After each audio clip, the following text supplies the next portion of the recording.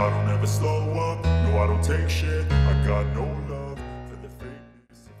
Hello the Red Devil! Welcome to Manchester United news. Manchester United should sign dynamic 35 million porcelain World Cup star. Ten Hag admires him. Our view. Manchester United should look into signing Ajax star Mohammed Kudus when the transfer window reopens next month.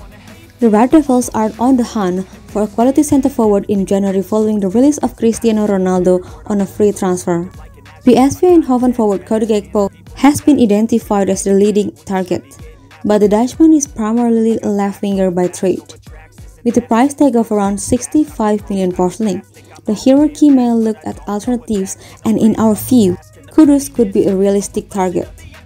According to The Athletic, manager ERIK likes the skill and dynamism of the Ghanaian star and would be open to reunion. Manchester United should sign dynamic Kudus in January.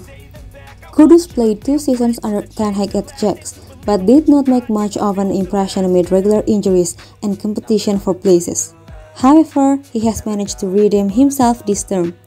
The 22-year-old has registered an impressive 12 goal contributions in 21 games for Ajax. He was also brilliant for the Ghana at the World Cup in Qatar, scoring 2 goals in the thrilling 3-3 draw against South Korea in the group stage.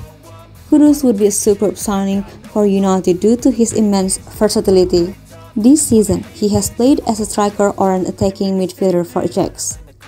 He is also capable of operating from the number 8 role or on the right wing. There are no surprises that Ten Hag is interested in a reunion. The big hurdle could be Ajax's stance. Everton came close to signing Kudus for 15 million porcelain plus add-ons last summer, but Ajax blocked his departure.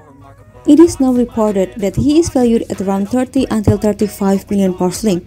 Knowing Ajax's tough negotiating skills, they could easily drive the price up to 50 million porcelain. United should be aware of this after signing Lisandro Martinez and Anthony from Ajax last summer.